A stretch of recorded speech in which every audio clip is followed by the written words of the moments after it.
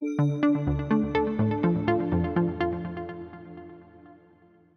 you for joining us for the latest installment in our virtual town hall series, Confronting COVID-19, Keeping Business Running in the Dallas region.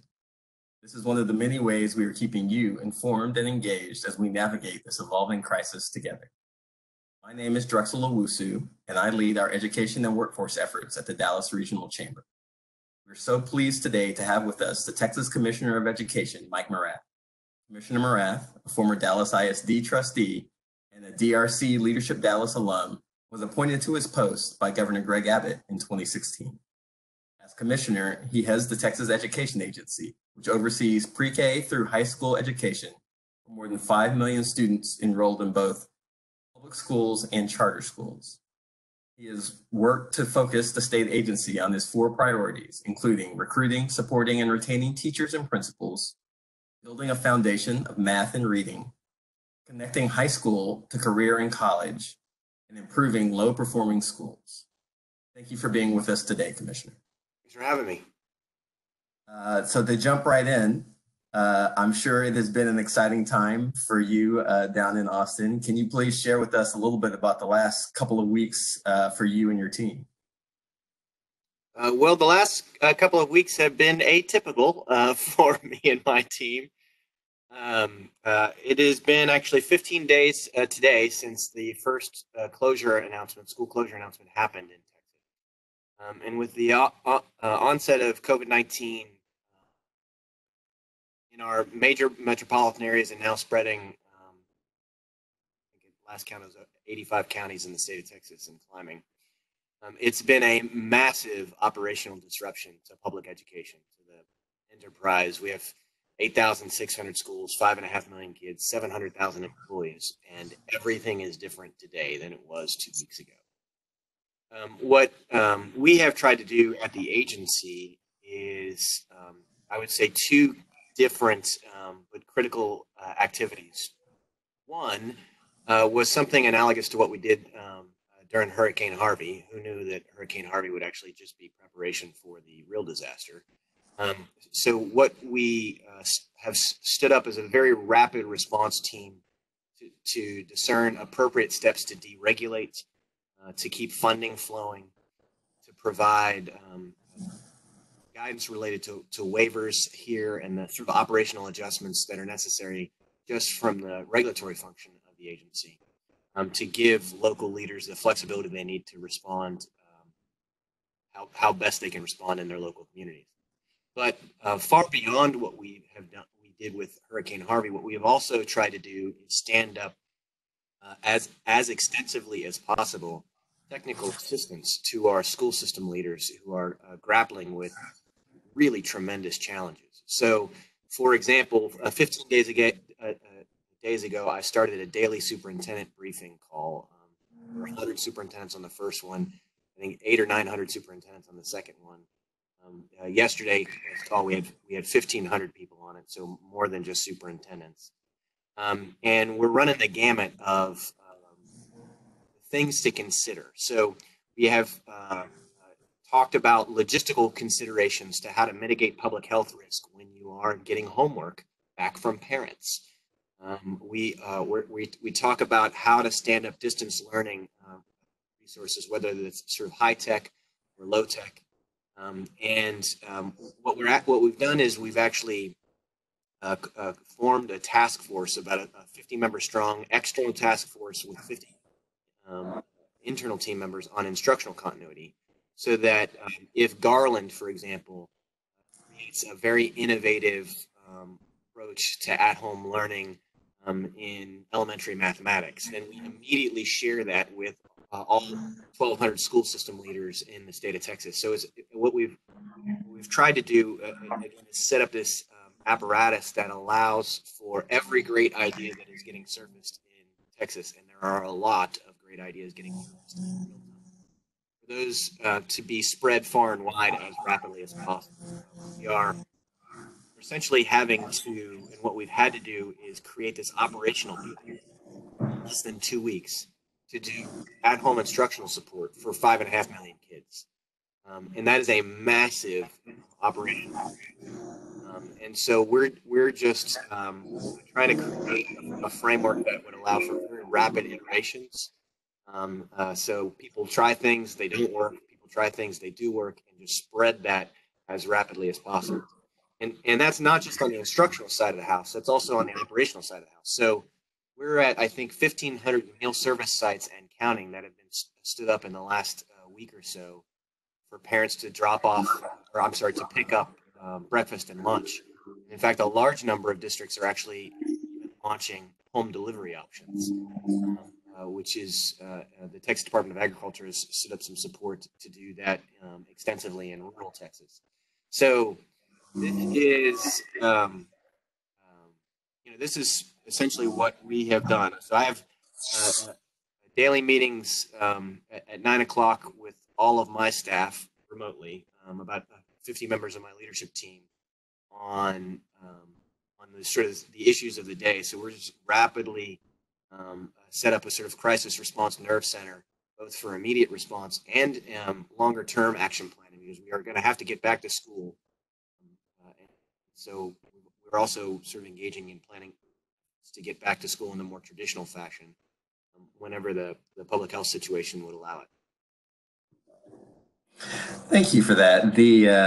As I'm listening to my son in the other room practice his band assignment. So if you hear any background noise, I apologize. He's getting better. But can you give us a sense for how this distance learning experiment is going, right? We weren't expecting to have to do it, and now here we are, 5.5 million. Yeah, so I mean, I have 4 young kids. The twins are 20 months of age, and then I've got a pre-K kid and a first grader here in public school down in Austin. And yeah, it's been a significant shift for me and all the other parents in the state of Texas who are now doing at home school with the support of our teachers from the school system. So there's varying responses. Different school districts entered this crisis with different experiences in supporting at-home learning for their kids. So some districts, it's been really this explosion of innovation that they had been iterating on a smaller scale, and now they're just deploying it system-wide, and it's remarkable. You're seeing 97, 98% participation in online learning. Some of these districts have deployed Wi-Fi and internet access for their low-income families. Teachers are engaging with their kids. The teachers are actually still with the kids, and they're doing it longer than they did in the traditional school day, because they're there's no more, you don't even have to commute to school anymore. So I mean, so there's some action that is really amazingly positive and quite possibly better than the caliber of instruction that was happening before. And then there's the other end of the spectrum, which are districts that are really struggling with how to best support kids that are at home. Again, whether it's a sort of a low-tech or a high-tech kind of support apparatus, and everything in between. So we are, again, one of the goals of our technical assistance work that we have stood up is to try to rapidly help raise all boats all over the state of Texas in terms of how this instructional response is going. But there's so many little things. Should you give guidance to parents about establishing a basic routine, a daily schedule? So the answer is yes, by the way. And so what could those schedules? So we've actually published some sample schedules to communicate to parents. 8:30 rolls around, eat breakfast. Try to talk and have some engaging conversation. Walk around outside, maintaining 6 feet of distance between all fellow humans while you're doing that. But then maybe have a block that you're focused on academic instructional time, and then there's teacher hours that they're going to have established that I'm actually going to call the house, or I'm going to chime in online at this time just to check on you. So I mean, all these kinds of little details, big details, we're trying to be sensitive to all those to get all the districts the support they need to properly support everybody consistently. Well, that sort of leads to the next question. So What's the current thinking or expectation for if or when schools might open again, or if they will at all? Well, so I'd say it's a rapidly changing fact base. We're learning more about the virus on a daily basis. We're learning more about the public health situation on a daily basis. We at TEA, the governor, and his broader team, our partners over at the state health services, regular coordination with CDC and local officials all over the state of Texas. We're trying to synthesize intelligence, basically. This is a rapidly evolving situation, and make the best decisions formed by the best public health information possible. I think the short answer is we don't know yet. We don't know if we'll be back in business in some portions of the state, even this school year, which I think is a possibility that there may be schools that are able to reopen in a more traditional way, even this school year. I think that's at least in the realm of possibility, but there are others where they may be closed for the duration of the school year. We don't fully know yet. This also impacts planning for how to return to the traditional instructional setting. But what I'll also say is, and I don't know if this is one of your questions or not, but we are also thinking very seriously about academic gaps, how to diagnose them and support them, because we do anticipate that our normal work in public education to try to resolve and ameliorate achievement gaps is only being exacerbated in the current context. And when you remove the end-of-year state assessment, while there's generally a lot of hot sports opinions on that, what that really means is you are removing a huge amount of diagnosis on student educational readiness. And we find ourselves in this grand public health crisis where what we're trying to do is rapidly expand our public health diagnostic capacity, because we identify that as a critical need for the public health response. But we have eliminated a significant educational diagnostic lever. And we had to, because how else would we have implemented it? But don't expect anything good to come from that. What we have to do is ensure that we have good educational diagnostic approaches that are ready to be stood up and support educators, so they can find out exactly what the kids know and can do, and what they have not yet mastered, so that they can intervene and remediate accordingly when we resume our normal educational posture. Thank you for that. And it was going to be a question I was going to ask in more detail, which is, as you guys think about these academic gaps that are created because of the circumstance we find ourselves, how do we make up for this time? Are there discussions afoot that we need to be looking at changes in the school year? Are there discussions afoot about how we assess where they stand? And I think it would be useful for our audience, if nothing else, to have some better insight around that. Yeah, one thing that we're talking about is how we ensure all districts have, again, as I mentioned before, good educational diagnostics at the start of the next school year, so they can identify, this kid was able to, master their addition and subtraction tables, but they still haven't mastered their times tables or division tables, for example. Or this student's, vocabulary is a little weak in this area, and we know we need to shore it up. This kind of information is critical to the art and science of teaching. Teaching without assessing for mastery is not teaching; it's just talking. So we need to make sure that we craft that and support our districts with that kind of capacity. But the other thing, as you mentioned, is just time. How can we redesign the curricular experience next year? So maybe the first 6 weeks is an intensive effort to shore up any gaps, to get the last portion of the school year compressed, and get as many kids to mastery on those concepts as possible. We're going to have kids that are rising to fourth grade this year or next year that may not really have demonstrated the kind of proficiency they need even in third grade content.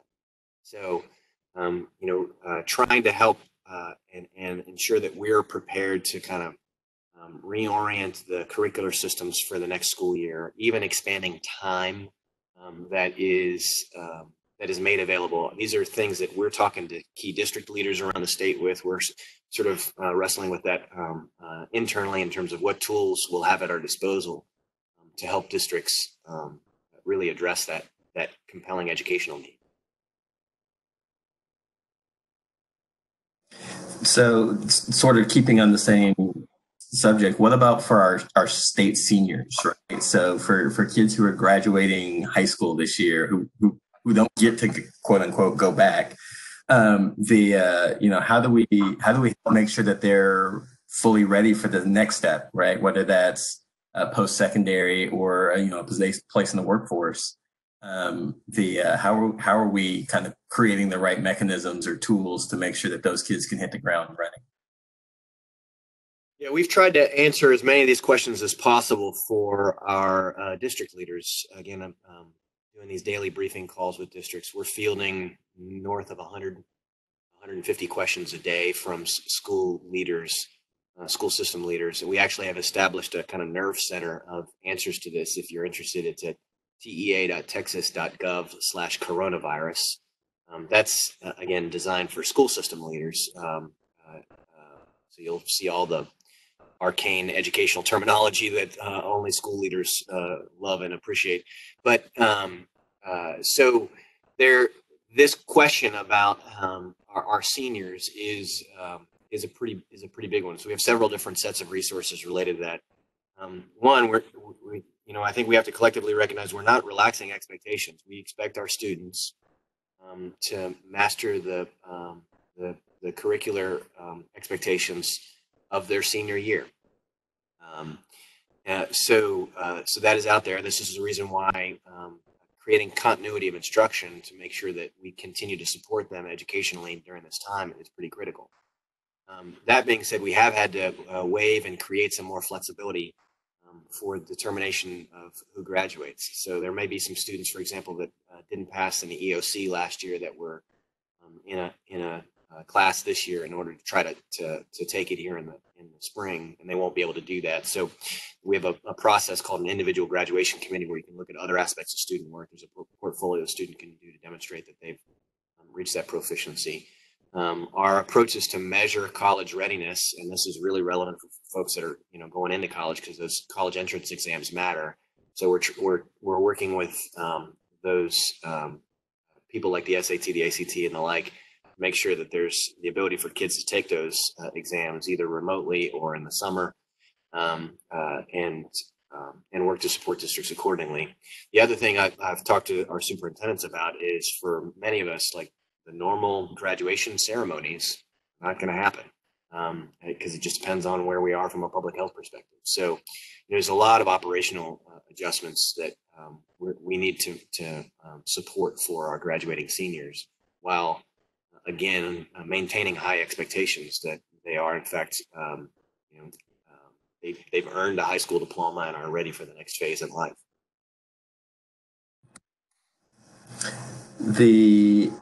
So I'm going to pivot on you for just a second and ask a question about pre-K. So we're going from the seniors, now we're going to the babies.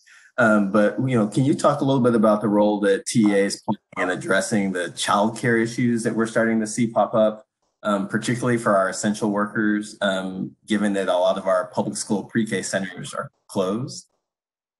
Yeah, so we have there is a specific exception for childcare related public health. So I'll put this in a slightly different category than pre-K. But you can imagine our folks that are working in hospitals and other critical care settings, they are pretty soon going to be doing 12, 14, 24-hour shifts. And for those that are parents with young children, what happens to their kids? So we have asked our school system leaders all over the state of Texas to coordinate with their local healthcare system leaders.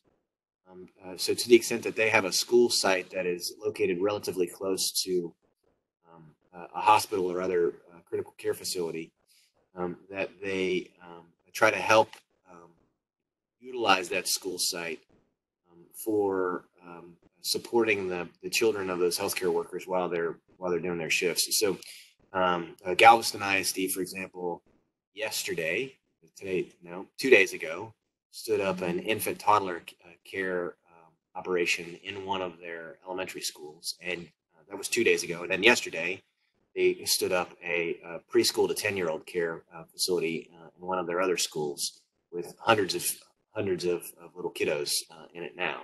So there's a lot of our school leaders that are really stepping up, not just to educate the kids that they have that are working from home, but to step up and augment our healthcare capacity and healthcare system. I mean, we collectively should be very, very proud of our school system leaders for what they're doing, not just to continue and expand in education, but what they're doing to help our communities also in this time of crisis. Thanks for sharing that. As the child of an educator and now finding myself struggling, I'll choose to use to educate my children from home. What are the best ways for us as a business community in particular to support our teachers during this extraordinary time?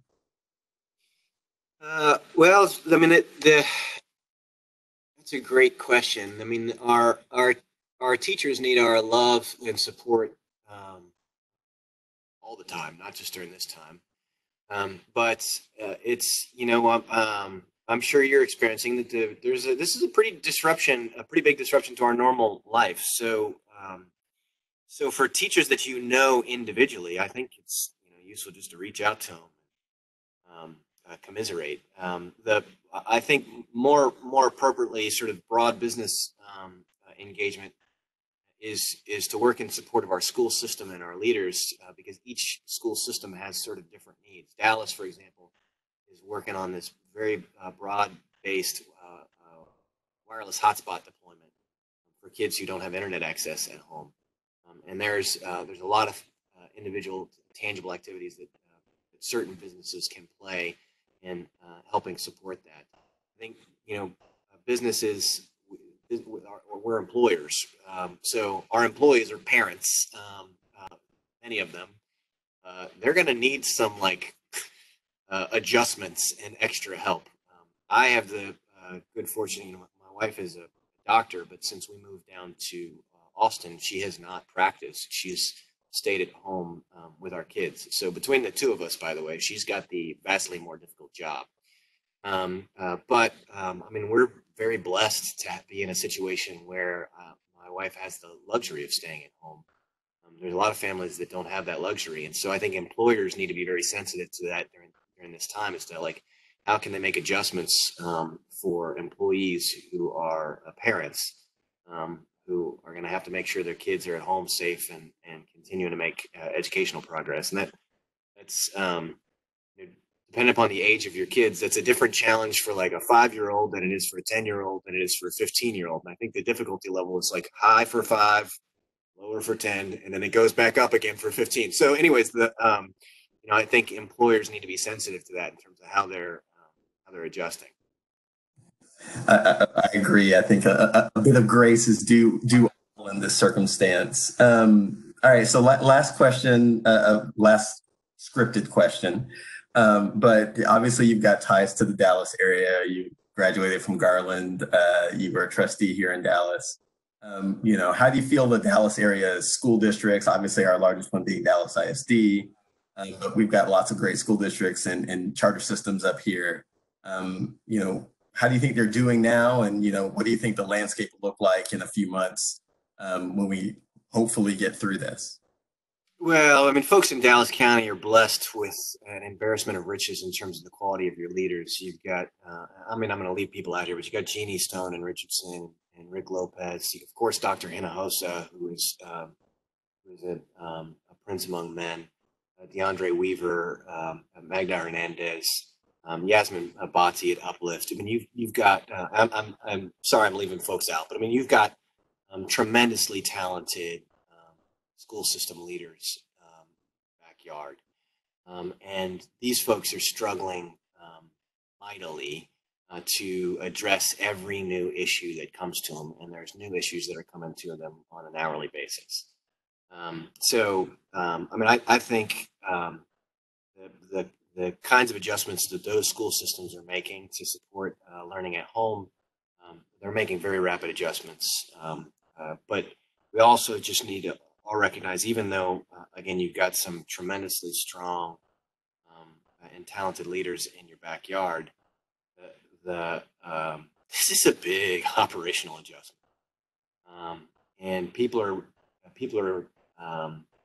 pivoting more rapidly than we've ever pivoted before in public education, and making these significant changes in how we deliver educational support. So you mentioned it earlier, but I think we all need to recognize that this is a good time for grace and love and compassion and understanding and patience while we make this adjustment. We are all in this together, and everybody is doing their best to support each other. So it's just it's a trying time for all of us.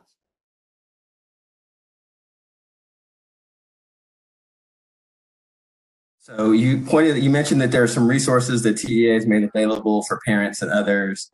Are they all on the coronavirus site or section of your website, or resources or other places we should? To be clear, the resources that we have stood up are predominantly for school system leaders. Now we have launched a meal finder. Now this is definitely for parents. So if you go to texasschools.gov, if you're a parent of a public school kid and you're eligible for a free reduced lunch, will tell you exactly where you can go to pick up lunch and in some cases breakfast for your kids. We'll make sure that the flow of food to our school children is uninterrupted during this time of crisis. Our school districts have launched all that, and we have created just a central repository of all that information. So map, you can type in your address, it tells you what the closest location is. That's at texasschools.gov. Well, great. Well, are there any final kind of words you want to leave our audience or group with as you continue to fight on behalf of all our Texas students? No, I mean, I don't know that I don't have any grand words of wisdom for you. I mean, I do this work. I'll tell you, I do feel blessed because every day I get to wake up and I have a job that allows me to concentrate all my time thinking about how to help 5.5 million kids. It is a phenomenal opportunity. But I do this work because I love kids. Our educators do this work because they love kids. We are all struggling mightily at this time, but we are all in this together, and everybody's doing what they can to support each other. And this is great. This is what you expect to see in Texas. It's Texans helping Texans. Well, thank you. Thank you for your leadership. Thank you for the support you're providing and stewardship you're providing on behalf of our 5.5 million students. We appreciate you greatly, and we appreciate your time today. A special thank you again to Commissioner Mike Morath for being with us and sharing his thoughts and insights and perspectives with our members and our community. Please visit dallaschamber.org for the latest COVID-19 news and resources, and we'll make sure you get connected to all of the resources that Commissioner Morath laid out. Thank you.